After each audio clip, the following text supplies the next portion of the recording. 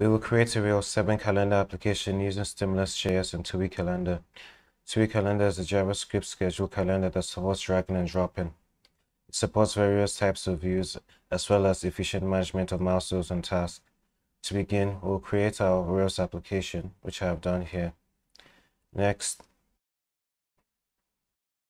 we will install the JavaScript for TuiCalendar using import map.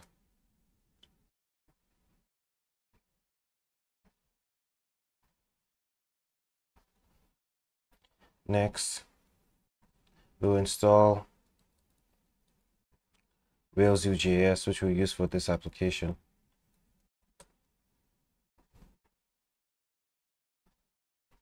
With that, all our dependencies are installed for this application. So next, we'll model the data for this calendar application. We'll generate a scaffold.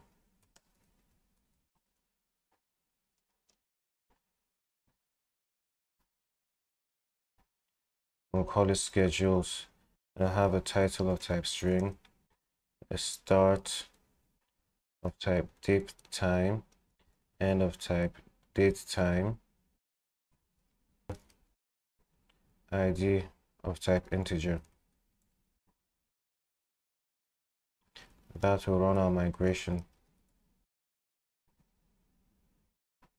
We can start our server, then we update our routes. Set the root of our application to schedules.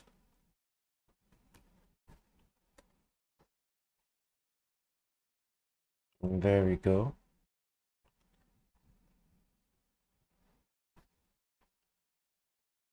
Our next step is to display the calendar on our index page.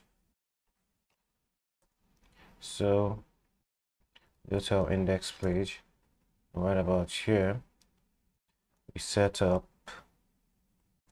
a div with a data controller. We'll call this data controller calendar. Inside it, we set up another div and we give it an ID of calendar. Then we can close these.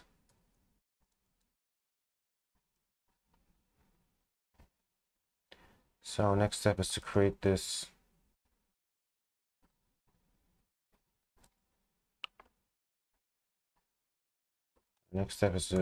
controller. We'll rename this controller to calendar.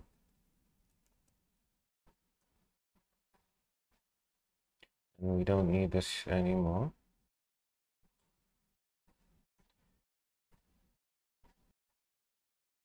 Our next step will be to import the libraries that we pinned in our import map. If we look here, you can see we have our TuiCalendar, our code snippet, our date time picker, and our time picker. So we want these libraries here. So I'll go ahead and paste them. We have our calendar, and TuiCalendar, and everything else. So to show our calendar, we create a new instance of calendar. So we set this.calendar plus a new calendar. We say document.get element by ID. We set it to calendar. So we're getting, we want to render our calendar in this div here, where we give it an ID of calendar. And then we set up the parameters for our calendar. We give it an ID of 1, a default name. We'll call it my calendar. And we say default view. It can be set to month, it could be set to day, it could be set to year, but we'll leave it at month. And we'll give it a color.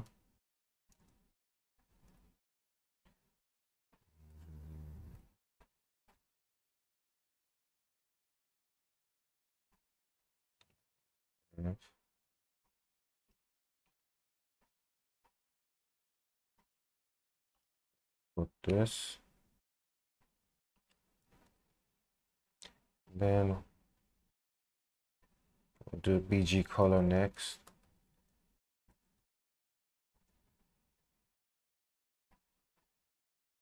And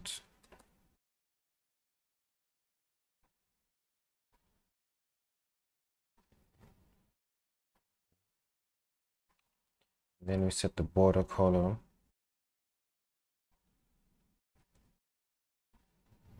Set this to red.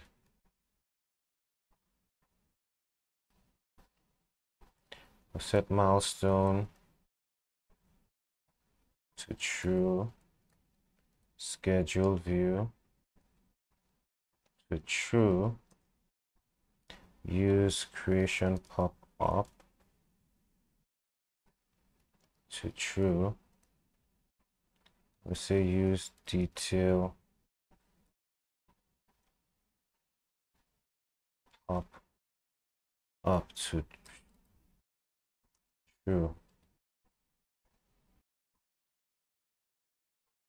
We set, so we've got everything updated here. Now calendar renders out. We can see it doesn't display properly, and that is because we've not added the CSS for it, the style sheets for it. So we can copy it directly from the GitHub page. Then we go to our application HTML page and paste it in. So when we refresh here, you see everything loads up well.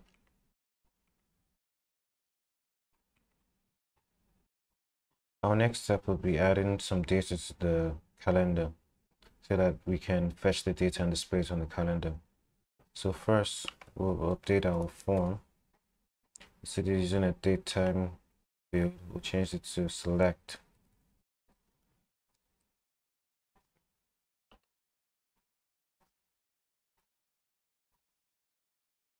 And click on new schedule. We have this, so let's give this first item the start. Let's change this to, let's say, 20th, and then we save that. Let's go back to our schedules.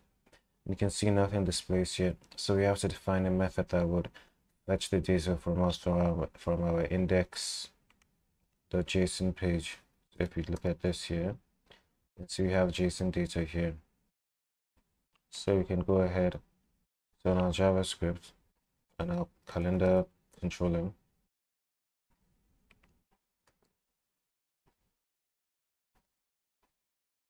We'll define a method to fetch this data for us. We'll call it get calendar data. We'll set our URL to schedules.json.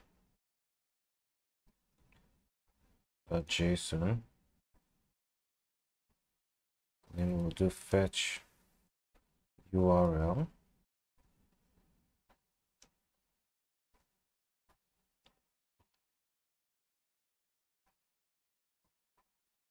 Then get the response.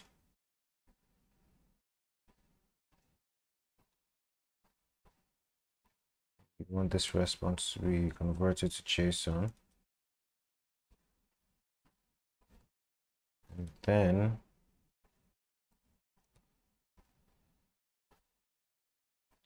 with the response we have, we want to go over each element. We'll call these elements schedule. For each of these elements, we want our calendar. We want to create a schedule on the calendar. This is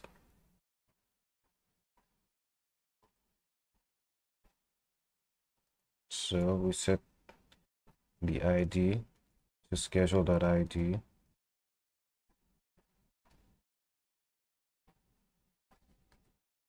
set our calendar ID to 1. Set the title to schedule.title. Set our category to time. And all of this is provided in the documentation. We selected a few things that we can easily represent. We set the due date class to schedule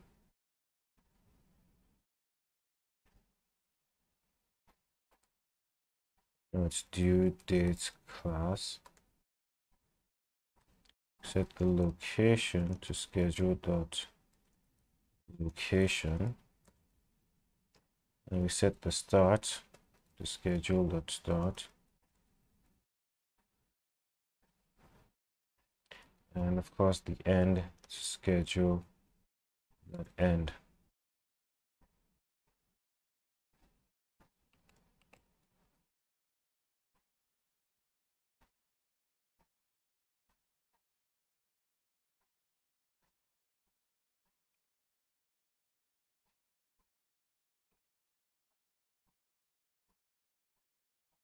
With that, we can now call this method in our connect.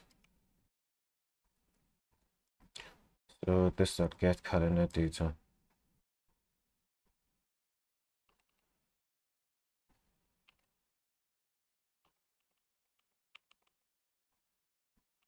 You can call this in our connect method. When we check our calendar, you can see this is the first item that we created. So if we try and create a second one, let's call it second item. Let's say 14th. Let me see. Let's leave that at 25th. You can see the second item here. Our next step is to create calendar schedules. First, we must make some changes to our schedules controller. After a successful update or a successful creation, we don't want to be redirected to a new page. We still want to remain on this index page. So we go back to our controller. We go to our schedules controller. After create, if schedule is saved, we don't want to be directed. Same thing with an update. The same thing when a schedule is destroyed. And then we can come here and do schedule equals schedule.new and go back to our index. And here we can render our form. We can say schedule at schedule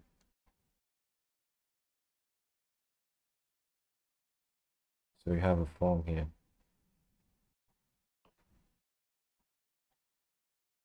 TuiCalendar also provides us with certain event handlers that we can use to create events. We will use a before create schedule to create a schedule. So when the user clicks on the calendar, a pop-up form will appear. That is, this form will appear. Then the user can enter his referred information, then click on save. And then a request will be made to the database. So let's go ahead and do that. So we go to our schedules tab called create calendar schedule. First, we get our calendar, which we previously defined. And then on calendar before create schedule, we want to create a schedule object. Here we define the ID, the calendar ID, the title. We get this from the event title. That is what the user enters here. We set the event location, the start and the end. Those are the start here and the end here. With that, we then create a form data. And then we append this information here to the form data. using Rails Ajax, or rather using Rails UJS, we make a post request with our form data to the database. So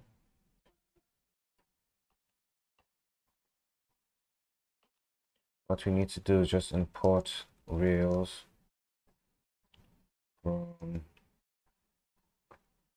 at Rails/UJS, and then we call this our new method here, create calendar schedule. So let's test this out and see. We create one, first from view, this is the 6. You can see it was created. If we refresh, and there we go, we have it here.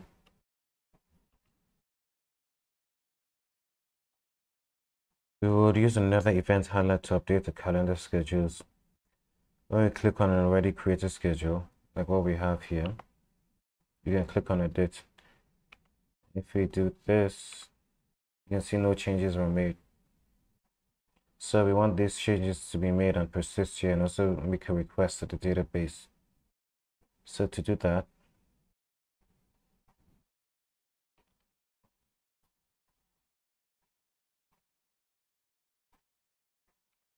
we define a method called update calendar schedule. First we get our calendar, then on calendar before update schedule, we want to get the changes that were made on the schedule and the previous schedule. Then we create a form data. Then we check if there's any change here, if there's a new change, if the end time is changed, we append this to the form data. If the start time is changed, we append this to the form data. And then if the title is changed, we append this to the form data. Next, we then make an Ajax request to the database to patch it using the schedule ID. So we call this method, which is update calendar schedule. And let's test it out. We click on first from view. Let's change this to updated from view. You can see the changes made on here. And there we go. The change has also been made to the database. The request has been made there.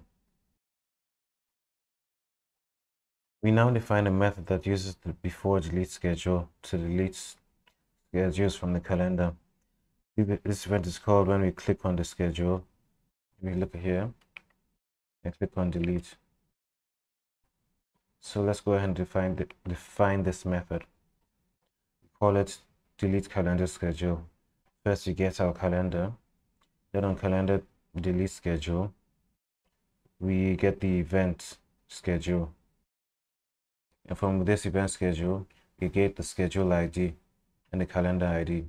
And with the schedule ID, we can make a delete request to our database using Rails Ajax, rather use UJS. So call delete calendar schedule. We'll refresh this and click on delete. You can see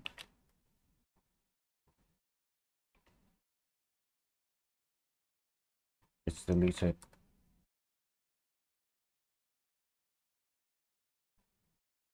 So that is that for our calendar application using TuiCalendar.